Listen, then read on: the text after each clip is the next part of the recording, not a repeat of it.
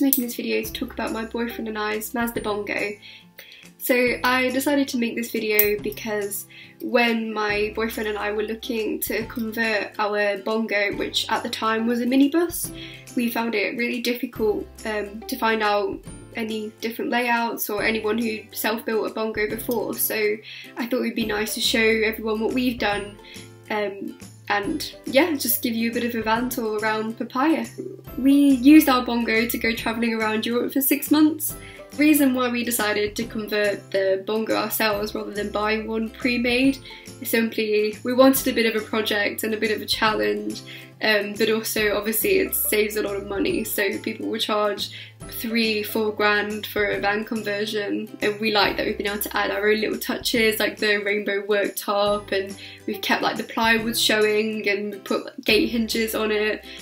So it looks a bit more rustic and a bit more unusual, so we really liked that we were able to do that. And it made it even more special while we were away. So, you know, we knew where everything was, we knew where all the fuses were, if anything went wrong, although it didn't. So, you know, we know how the diesel heater works, we know where the gas bottle is, we know how to change the gas bottle, we know that the gas is installed safely as well. So, yeah, it was just nice to know where everything was. And we also got to add lots more storage in than most of the other Bongos, so we made like quite a deep cupboard. It was good for 6 months travelling. My boyfriend Reese did the joinery in the van, so he put down the flooring and he built all the cabinets and put the rock and roll bed in there as well. And my job was to do the electrics and install the diesel heater. I painted all the wood and stained all the wood. There is a split charger in there which trickle charges the leisure battery from the car battery. So the fridge that we chose was an Alpicool. We found it to be an excellent compressor fridge for a reasonable price. I think they're also under the name of Icebox, but the one that we bought was a 24 litre Alpicool. And that goes all the way down to -12 or something crazy like that. We just left it in eco mode and kept it about 4 or 5 degrees. So electrical wise, I'm really happy with how everything's working. The only thing that I would change is the battery. So we went with a £60 battery from eBay. It did start off working perfectly, but we just ran it down too often. We used it to jumpstart the van once as well, when we left the lights on for a few hours and came back and the car battery was dead. So we used it to jumpstart the car battery, which you're not supposed to do. I would recommend an AGM battery, and I think you can pick them up for about £120 and that will fit in the area that we've got. There's a perfect space under the bonnet for leisure batteries, but don't go for a £60 eBay one.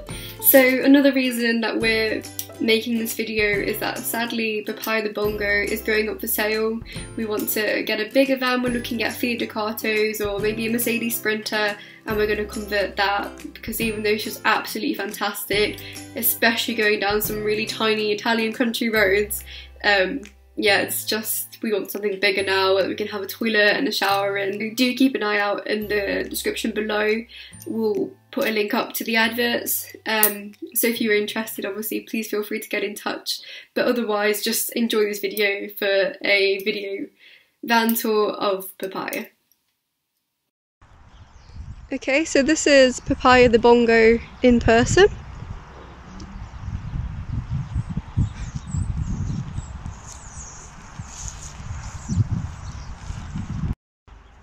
Okay, so as it's a self-build, we did do the window tints ourselves. So there were a few marks, but we did the best that we could. Okay. Show you the back one as well.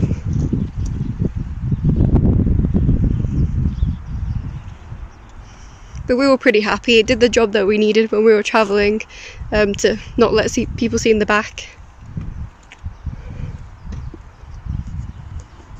The electrics for the inside the van, we have a car battery there, and we installed a split charger which you can see just in there, and that goes to the leisure battery.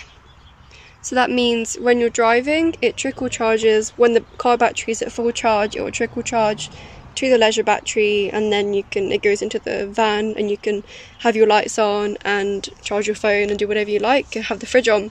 We also have a solar panel which attaches to this leisure battery, so if you're staying somewhere for a few days, you can just clip that on and have the solar panel out in the front. This leisure battery, as I said before, it does need changing. It's a £60 one from eBay, and yeah, it's not lasted very well, so I would recommend getting an AGM battery. Okay, and then the wire from the leisure battery comes through the car, and then it all meets here, which is a fuse box and a control panel. So that's just in the cupboard. This is a cupboard that we use for our clothes, so this is in the back. So yeah, everything's there, all your fuses are inside these little things here, and I'll show you that from the front. So this is the control panel. So we have the fresh water pump for your running water from the sink. We have the blower. We couldn't find a sticker for heater, so we just put a sticker for blower, but that's for the diesel heater. And then we have this for the fridge, which we leave on because you want cold food all the time. So yeah. And this is a sink with running water, so you've got your tap there, and to turn it on you just come to the fresh water pump here and click that switch, and you have running water. And that is done via an electric water pump, so it's a submersive one, so you literally just drop the water pump in the bottle. So we've got this, you drop the water pump in there, and that pulls the water up and into the tap. For the lighting, what we did was get some USB fairy lights and put them, I sewed them up actually, so I used some silver thread and sewed it, if you can see. There we go, that's how I did it. And yeah, I think it makes quite a nice atmosphere in here. And we also have this light, so you can literally just leave that on for a bit of extra light, and then, because it's solar powered, so powered by the sun through the window, so if you need extra light, you can use that one as well. We also put lights inside the cupboard, so when it's dark at night you can still see inside the cupboard. So this is our gas box, which is made from plywood, and Reese has sealed it with silicone, and it's a camping gas bottle, so that means you can use it all around Europe, and you can actually replace them. So I think it's in nearly every country around Europe, so yeah, they're easy to replace. Turn it on and off, you use this here, and that turns the gas on and off, and we've put it in this easy to access area so you can turn it off after every time you use the cooker. And this gas box is sealed, so when you put the door on, it clasps tight shut here and seals it all, and then there is a hole that goes out here, and that's because gas is heavier than air, so if there was a gas leak for any reason, the gas would fall out through the bottom. And we also have a carbon monoxide alarm, so that will detect if there's a gas leak. So this is both a hob and a grill. So you've got your top burners there, and then you have your grill underneath, and the little grill pan is in here. So you use such a grill pan, and that just goes in there, so you can grill your toast and everything. So we got a swivel seat installed by New Dawn Conversions. I took it to Birmingham. They're the ones that actually designed the Mazda Bongo swivel seat. So this is Reese just showing you now how the swivel seat works. So as you see, it's two rods that go in it. You have to unscrew one.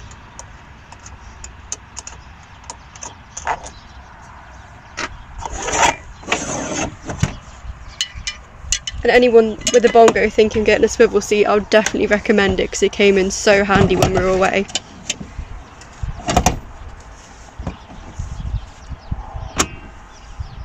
So you pull it up and then you turn it round, then push it back in, and then you put the rods back in. push them all the way. Because this is a mid-engine, you can't get a normal swivel seat in, so that's why New Dawn Conversions had to design one for the Bongo. As you can see, there's a swivel seat. I'll show you from this angle as well.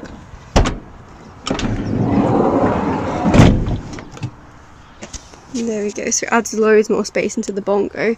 Come in the back so you can see.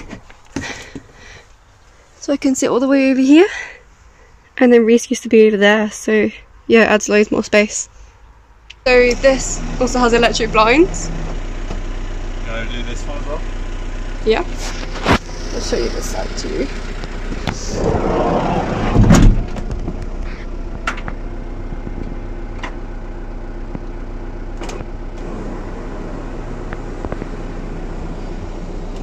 See?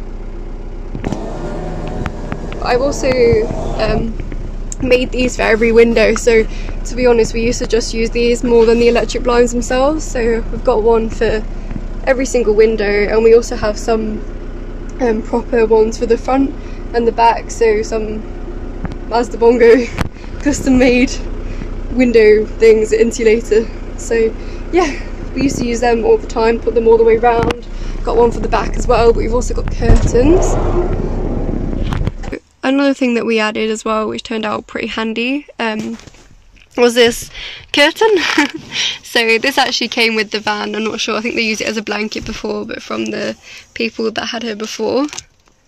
So we've just put Velcro, and you can literally just stick it up. So say you want a quick nap on the side of the road and you don't want to put all the insulation things up on the window, you can just pop the curtain up and go for a nap. And it's also quite nice, I think, because it separates the back of the van to the cab, so you feel like you're not necessarily sleeping in a van when you've got that up, so it's very nice. So to get the pop top up, you turn the engine on, and there is a button just there, and you click open. So I'll come outside and show you the roof going up.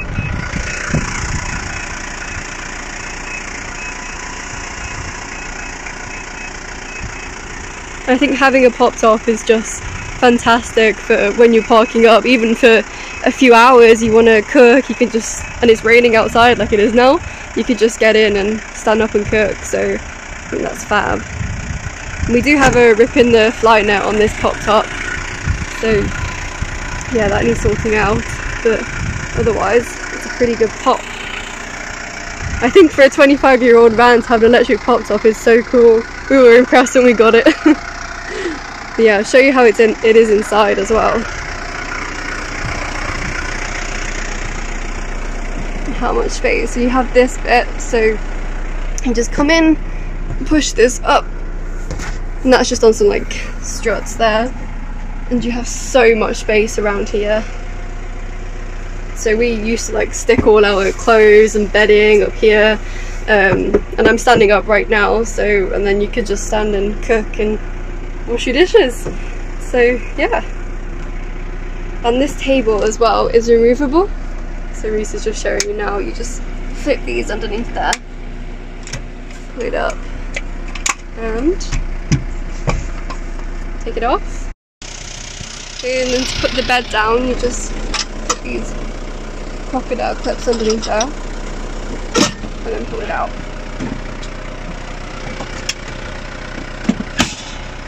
There we go. Rock and roll bed down. And this also does have seat belts, so you can take passengers.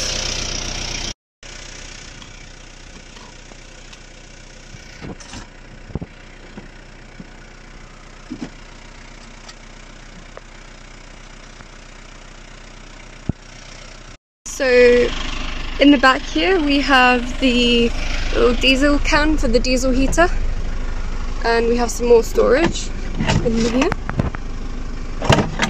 and we also have some more storage in here, and this is where the solar panel is and the window insulators I was talking about before, and the ones that I made, the ones for the side windows.